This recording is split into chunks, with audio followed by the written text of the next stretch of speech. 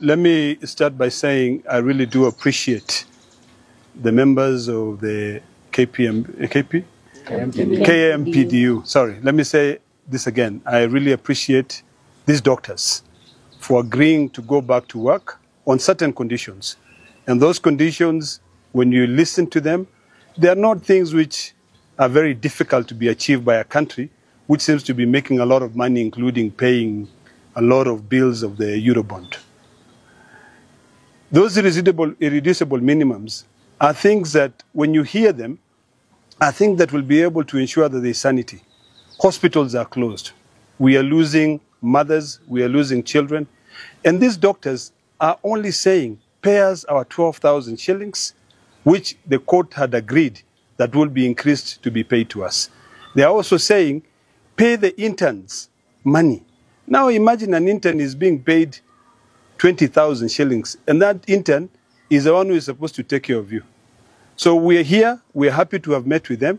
There are serious challenges, and these challenges, people seems not to be realizing them.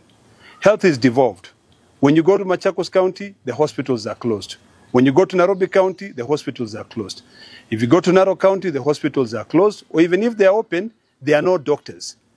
These doctors are also saying that we are overworked. You've not employed any doctor since 5 years ago. The last doctors who are employed, if you count from the inception of the devolution, they are only less than 1,000. Yet the country is increasing. So these are the issues that these doctors are saying this government is not listening to.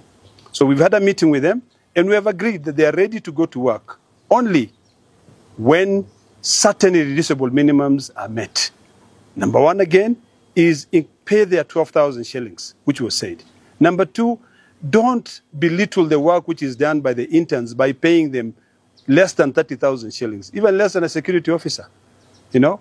Number three, they're saying that they are overworked. They cannot continue working, many hours.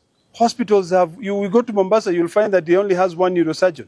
How do you expect people of Mombasa to get their services? We are also happy that they realize that people are suffering. So to be able to end this struggle that we have at the moment, which we support them entirely, the government must now listen to them. The government must respect court orders to be able to ensure that we remain in a country that respects the rule of law.